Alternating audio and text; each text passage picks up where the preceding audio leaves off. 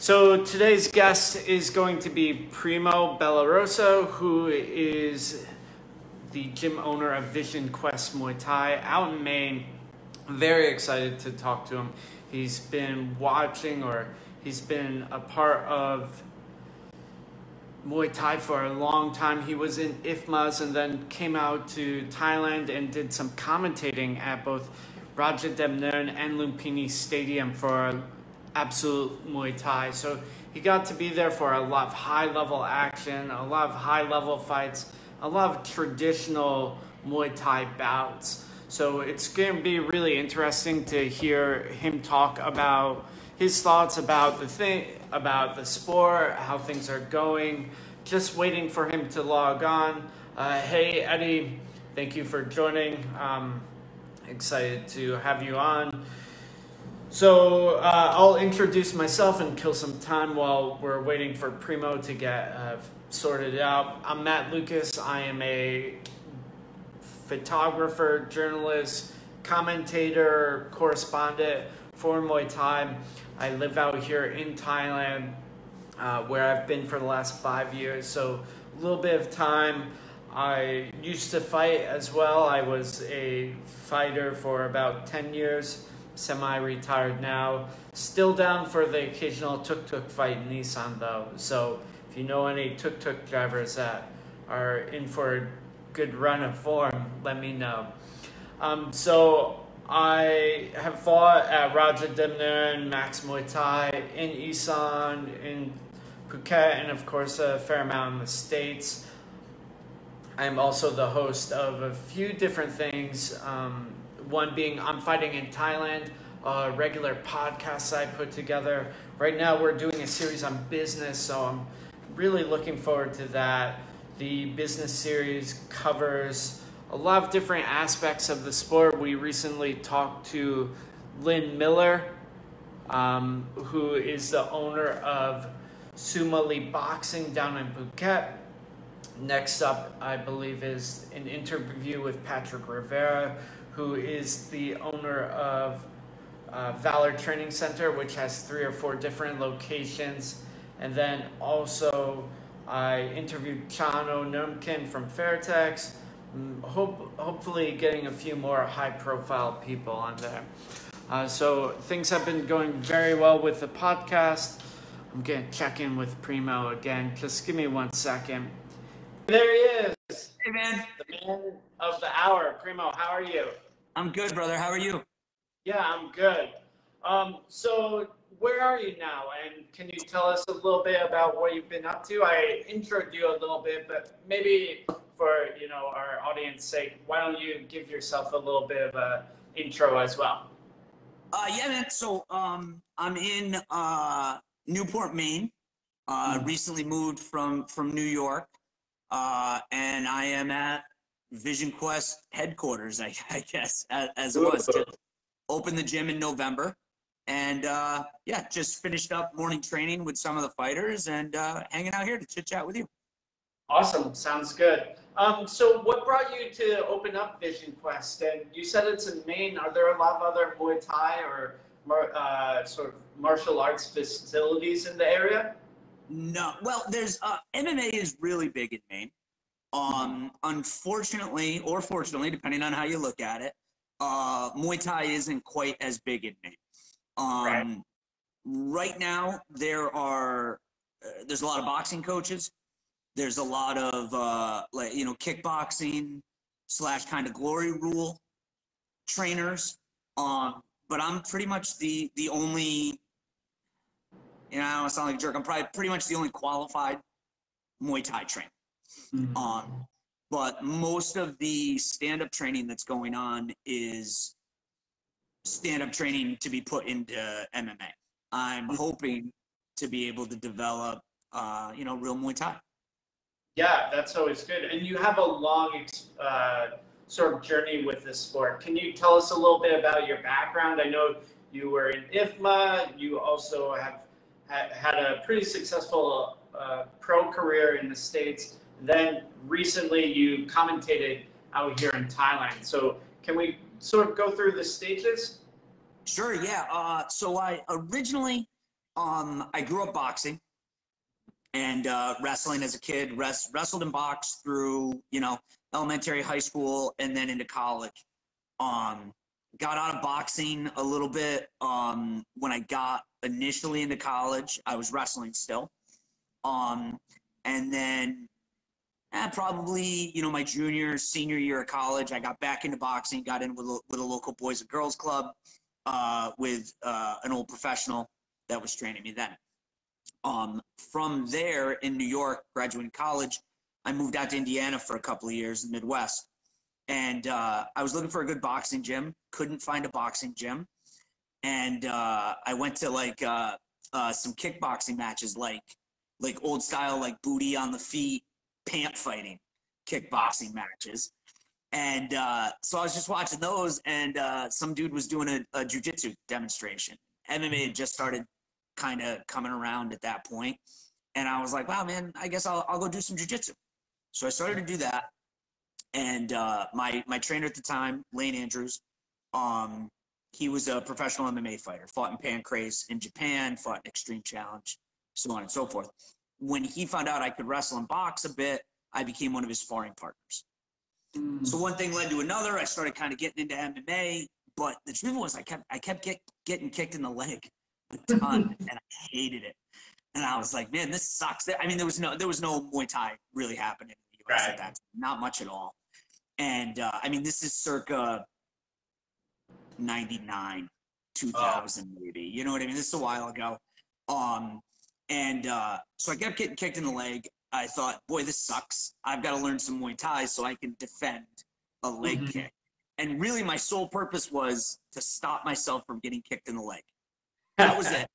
Literally I'm going to go. And it turned out that in Indiana at that time, Saksan had moved there and was teaching. Nobody knew who he was or anything like that. And somebody was, I went to a fight. Somebody was selling some Muay Thai gear and had his card. And I was like, well, I'll go train with this guy. I had no idea who he was. I get there and I find out, wow, this is the Punisher. Like he's actually kind of a big deal. And so I start training with him. But again, I'm really only training with him so that I can be better at MMA at that. Had a couple MMA fights, managed to kick a few guys in the leg, which was fun. Myself, not get kicked in the leg, which was a bonus. And then I moved back to New York. Okay. At that time, in New York, MMA was illegal. There was no gi jiu-jitsu happening in New York at that time. And I was interested in doing MMA, so I really had very little interest in wearing gi doing jiu-jitsu.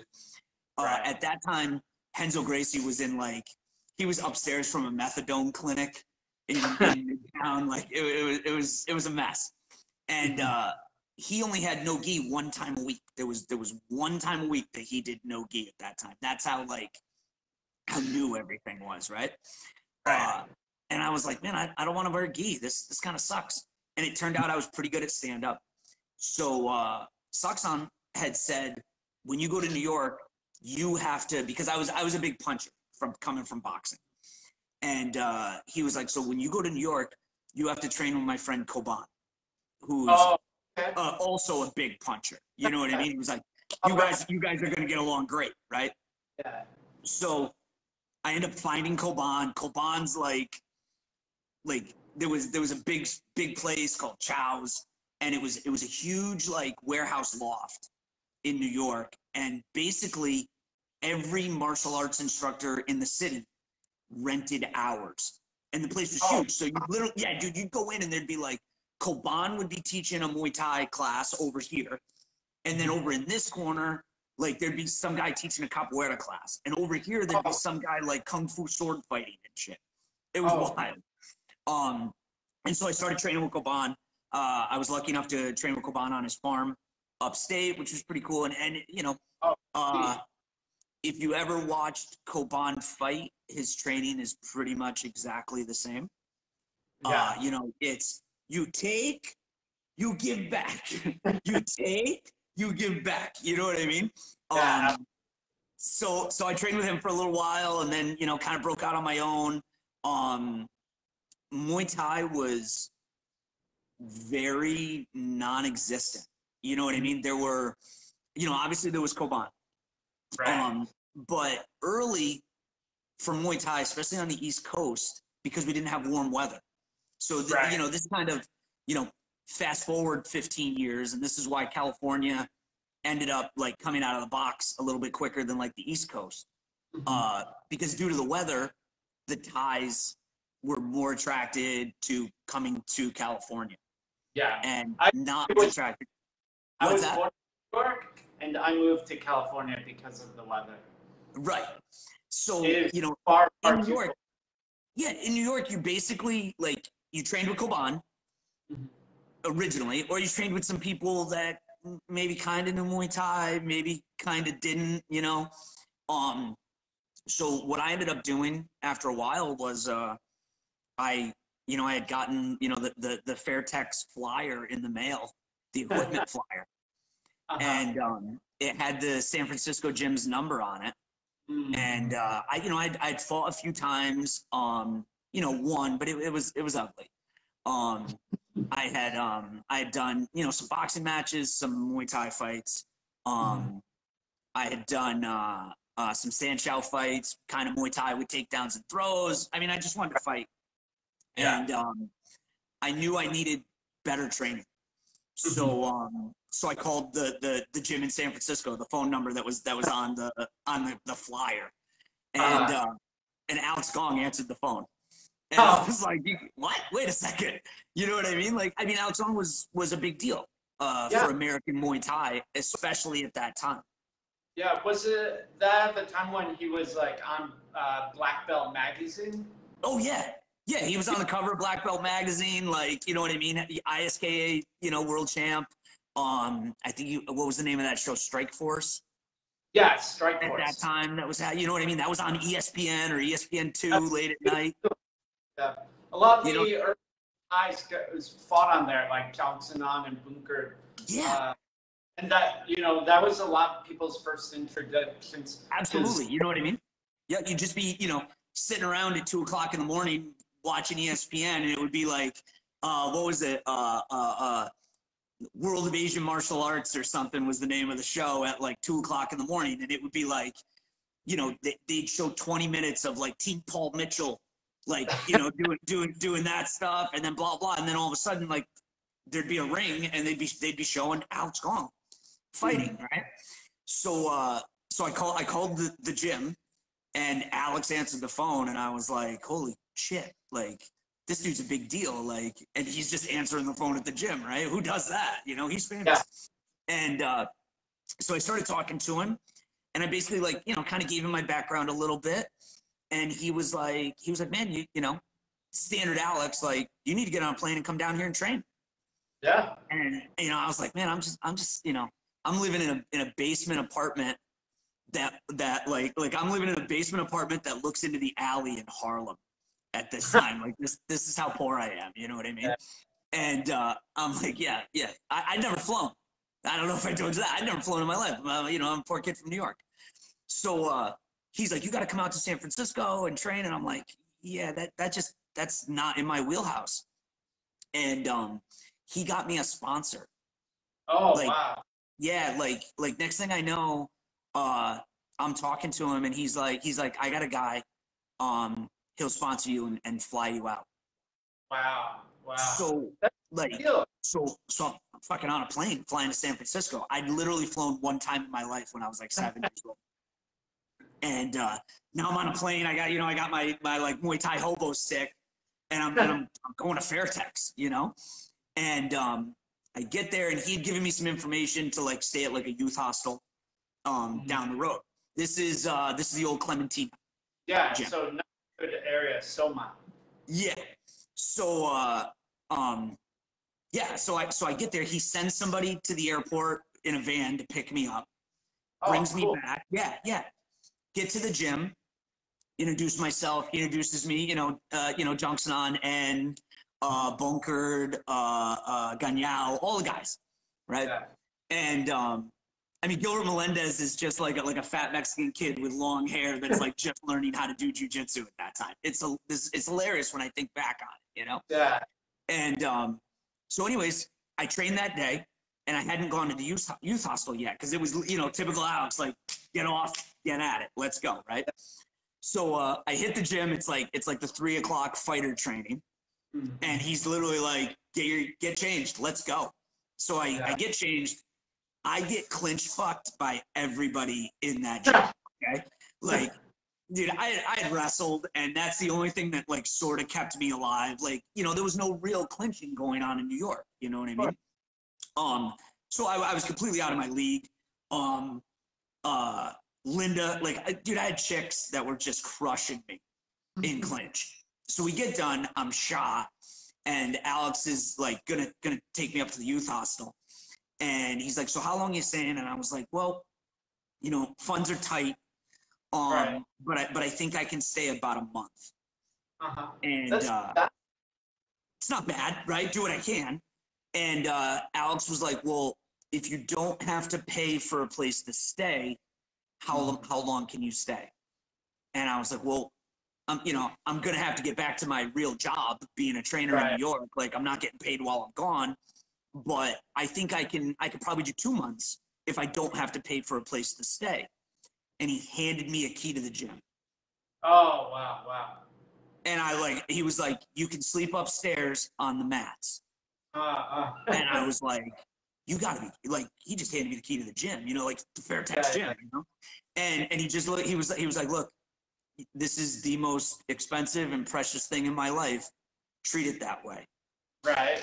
And I was like, yeah, no problem, man. And so, like, I slept on the mats for 2 months and trained with those guys and started learning. And then, you know, that became me going back to New York, practicing what I had been taught while I was in San Francisco, and then saving up my money and flying back out and repeating the whole process. You know what I mean? And then in that time, obviously, like, had more Muay Thai fights, got connected with other people that I was able to train with. And then eventually being on the IFMA team. Eventually, I was on the IFMA team in 2004. That was after Alex's death. At that time, like, you know, Jumpstone had kind of taken over, looking out for me. And then, you know, turned pro eventually, went 14-1 as a pro, won some titles, got to travel around. I fought in Thailand 3 times, fought in Mexico, fought in Australia. So pretty cool. Like, I mean, for the most part, I tell everybody, like, you know, I owe my life to Muay Thai. There's not one stamp in my passport that isn't a direct, even today, there's not one stamp in my passport that's not a direct result of Muay Thai. Right. It was either I flew somewhere to fight, or I flew somewhere to train, or I flew somewhere to be a trainer. So, like, you know, I mean, I met my wife through Muay Thai. Right. You know what I mean? She started training, we were training, started dating, now we're, you know, married. I mean, literally everything in my life has come from Muay Thai. Yep. Well, one of the other things that came through Muay Thai was your commentating. You worked for a while with Friday Night Fights, and then also at Rotterdam and Lumpini with Absolute Muay Thai. Can you talk a little bit about what it was like doing sort of the traditional stadium circuit? Yeah, that was, I mean, pretty wild. You know what I mean? Like, I tried to express in at least some of the broadcasts, like, the importance or the emotion for somebody that grew up, you know, doing Muay Thai and really loving this sport. Like, you know, Lumpini and Rajadamnarns are the meccas, right? And, like, it's a big deal for a fighter or somebody that's in Muay Thai. It's a big deal just to be able to go to those stadiums and watch fights and be in that atmosphere. It's a big deal to be able to fight in those stadiums. It's an even bigger deal, right? And to be, like, you know, one of the few Americans to have broadcast from those stadiums is I mean, just wild. You know, like, sometimes I sit and I'm like, wow, I've gotten to call fights at Madison Square Garden, Lumpini, and Rajadamnar. in the cap I don't for know sure. if there's anybody else that can say that, really. You Yeah. know what I mean? So I've literally gotten to witness fights and call fights at the biggest fight stadiums in the world.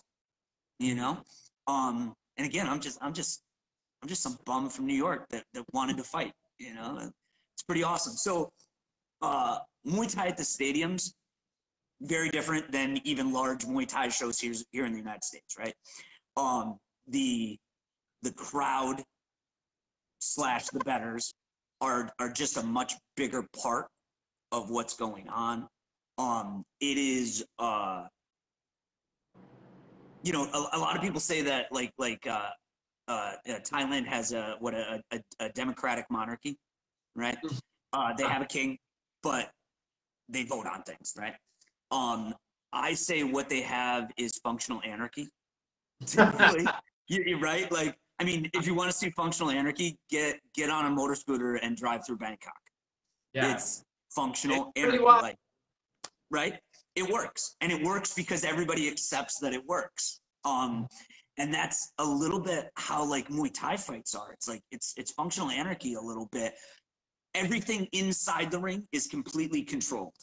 Everything outside of the ring, not as controlled, or not as controlled as like, you know, what an American would think they'd be walking into. Yeah. You know what I mean? I actually think it's very controlled, but it's hard for a lot of foreigners to understand. Right. Because, it's not only a different culture and a different language, but it's a subset of that language as well. Yeah. So, you know, it's like going to the horse track or something. Yeah, they speak English, but it's a different culture. It's like the horse track. They're not speaking my English, right? Yeah. Everybody there speaks that language. Yeah. And I've got to learn that language still. You know what I mean? Yeah. Yeah. It's pretty awesome too, like, you know, and just as like a spectator, somebody that buys a ticket or somebody that watches on TV, you know, you may not see that, but like being a commentator, or being a coach or a member of one of the camps that's coming to the stadium, like you see the importance of these fights. You see the importance of these young boys working their way up to being able to fight on that level. The money that they can make by being able to fight on that level, like, you know what I mean? Like you grasp that importance. Yeah. You know. So, you know, having that experience in Thailand and out in the States as well, what do you think are some of maybe 2 or 3 the big differences? Between fighting in Thailand and fighting in the United States? Yeah. I think honestly the biggest difference is the importance. And it's strange because it goes both ways. So in Thailand, they fight often. And so when it's time to fight, it's no big deal. Yeah. Right? No, everybody cares, but nobody cares. Right? Yeah. I've got a fight next Saturday. I found out on Wednesday. Awesome. and it's no big deal because that's how it works. And coaches, it's not that the trainers don't care, but it's not a big deal. Let's come on, we're gonna go fight. Okay, cool. I'm gonna go fight, right? It's a big deal that, like, you know, in Thailand that you want to win and you want to improve, so that you can build yourself and you can make more money. In the United States, you know, even an amateur can have more fights than a professional. Typically, there's just more opportunities. But in the United States, if you amateur professional, if you fight 6 times in a year, that's a lot of fights. Yeah, that's a lot. That's, you know what I mean? Like, you fought every other month. That was a lot. That's a hard schedule to keep. And in Thailand, if you're an active fighter and you had 6 fights, you didn't fight this year. Yeah, it's most active fighters are fighting 8 to 10 times, you know, a year, and that's like at a high level, you know. And at the higher levels, the guys aren't fighting as active. Lower level guys are, you know, especially out in Isan, you can fight multiple times a month. Oh, absolutely, and you want to. That's the only way that you're making any money to try to live and support you and your family. B, that's the only way that you're going to build up to getting to a bigger arena, to making it to Bangkok. You know what I mean? So that's one of the biggest things. So in the United States, every fight is high pressure. You know what I mean? Every fight is very like, oh my God. And then it's like, oh, you know, this guy called me for a fight and it's only 4 weeks away. I need an 8-week training camp. You know what I mean? And that's not even counting dropouts. You know what I mean? If I actually had a fight for every fight I was scheduled to have in the United States, I'd have 3 times the amount of fights. You know what I mean? If every grandmother actually died, or every guy that pulled out of a fight because his grandmother died, there'd be no grandmothers in the United States, right? So, you know, that's, you know, you 8 weeks, oh man, I'm ramping up, I'm killing myself, I'm dieting, blah, blah, blah, blah, blah. And then, oh, that guy can't do it. We're 3 days away. Yeah, exactly. You know? And so that's really a hard thing. You know, I guess, so what it comes down to is in Thailand, it's a job and a career. Yeah. And in the United States, it's a pastime. It's a hobby. Yeah. You know, even as a professional, it's a full-time hobby. Yeah.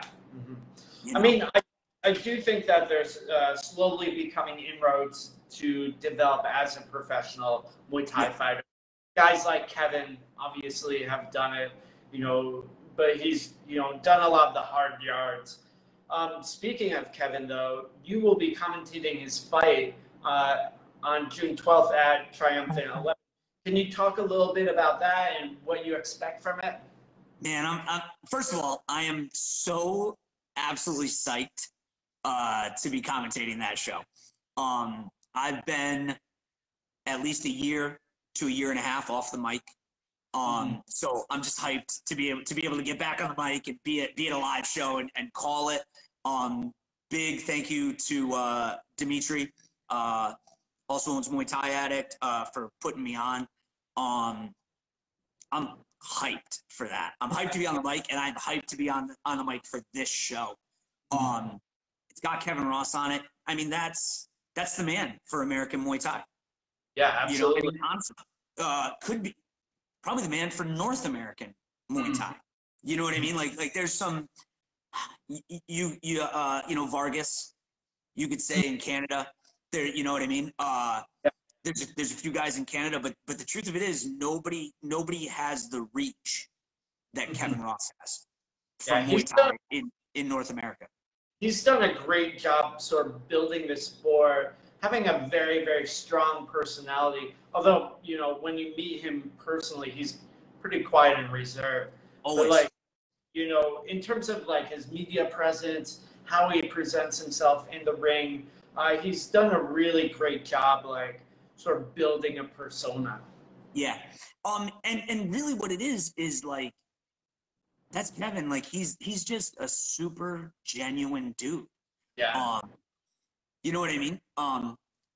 What I have to say at first, like Kevin and I are buddies. You know, I've known Kevin for a long time. I've helped work Kevin's corner at times when he fought in New York, trained with him in Vegas. And he's always been a very genuine person.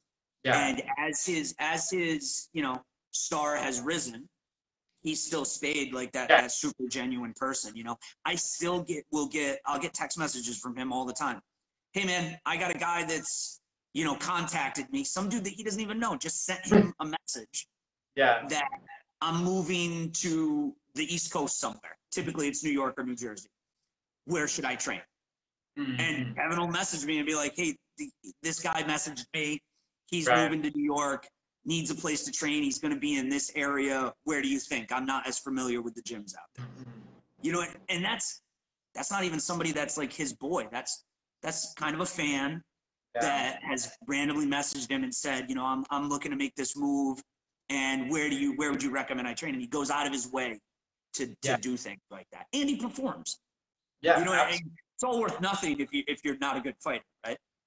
Right. And so let's talk a little bit about his performance, because it is a big bout. You know, some people have said it's a potential changing of the guard.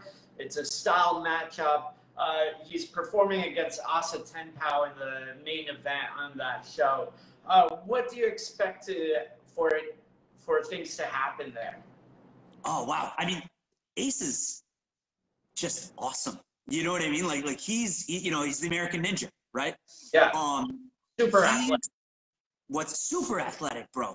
He's one of those guys that, like, I believe if he concentrated on nearly any sport, he could excel at that sport. Yeah. You know what I mean? Luckily for us, he's decided to concentrate on fight sports, right? If Asa Tempao decided like that he wanted to concentrate on soccer, he'd be a professional soccer player. You know, if he, wanted to run marathons, he'd be a professional runner. Like he's just that athletic, and you watch any video of him and stuff, he's just that committed to the training. You know what I mean? I don't want to give the impression that Asa is just all natural talent. Like, holy cow, the work ethic that he has. So this fight, like, these are the types of fights that need to happen in the United States. Yeah. The best guys need to fight each other. You know, and I think sometimes I was really thinking on this the other day about, like, why don't the best guys fight each other all the time, right? And I think sometimes it's because some of them don't want to. And I also think sometimes what happens is, guys get locked into contracts with various promotions. Yeah. And it's not that they don't want to fight each other. It's that, this guy's in a contract with Bellator, and then this guy's in a contract with Lion Fight, and then this guy's in a contract with whatever. And so they can never fight each other, you know? And so I think that fighters need to want to fight each other. But I also think there's something with promoters, and it's tough. I know, like, the margins for a promoter are not big, right? You spend a lot of time and a lot of money in order to build a fighter. Yeah. And now it's kind of that promoter's commodity, right? To let that fighter fight off promotion doesn't make them any money. Or to let that fighter fight off promotion and potentially lose. Now it's hurt their product. And I understand that. But there has to be a way. There just has to be a way to be able to get guys that are signed on various promotions to be able to fight together, Yeah. Well, it definitely seems like, Triumphant 11 is going to have that happen. Very happy for Muay Thai Addict and everyone working the show, the fighters and the commentators. Just wrapping things up, is there anything you wanted to talk about that we didn't? And where can people find you on social media or follow along with Vision Quest? Cool. Easy. First things first, easiest thing to get a hold of me is Primo Bellarosa. It's Primo Bellarosa on Facebook, Primo Bellarosa on Instagram, Vision Quest Muay Thai on Facebook and Instagram as well. Super easy to find. I'm right in Maine, and I'm open to anybody that wants to come in and train, from housewives up to professional fighters. I got you covered. For this Triumphant show, like, man, get a ticket, and if you can't get a ticket, get the pay-per-view. And I know that, like, there's a lot of talk of, support the sport, buy the pay-per-view, support the sport, buy the pay-per-view. And I agree with that. But the real deal is, dude, if you're into fighting, get this pay-per-view and get, like, dude, this card is stacked. It's very, very I don't know what else they've announced, so I'm not going to talk about it. But they have announced the main event, and that is a fight that if you're into Muay Thai, you have to watch that fight. But if you're just into fights, you have to watch that fight. Yeah, also on the card is Iman Barlow, who's taking on Becca Irwin. That's a super high-profile female fight bout. There's some other great bouts that will be announced shortly. Things, as always, are getting sorted out. But thank you so much for your time, Primo. I'm very excited to hear more from you on the mic, and then some hopefully upcoming interviews with some of the fighters. Absolutely. Hopefully I'm going to be doing some lives. I'm going to have to figure out how to run the lives, but hopefully I'm going to be doing a couple live interviews in the next couple of weeks with Ace Tempau and Kevin Ross, kind of get their thoughts on the fight that's coming up. I'll rap with them a little bit. I know a little bit of their histories, so we'll talk a little bit about that, and hopefully, get them some publicity and get the fights some publicity, and stir things up a little bit. Yeah, for sure. Well, thank you so much, Primo. Man, Matt, thank you. I really appreciate it, dude. No worries. I mean, I'm sure a lot of people on here already know you, but for anybody that tuned into this based on me and not Matt, I say this all the time, Matt Lucas has his finger on the pulse of Muay Thai. I totally believe that. I believe that since the day I met him. Follow all his social medias and his writings.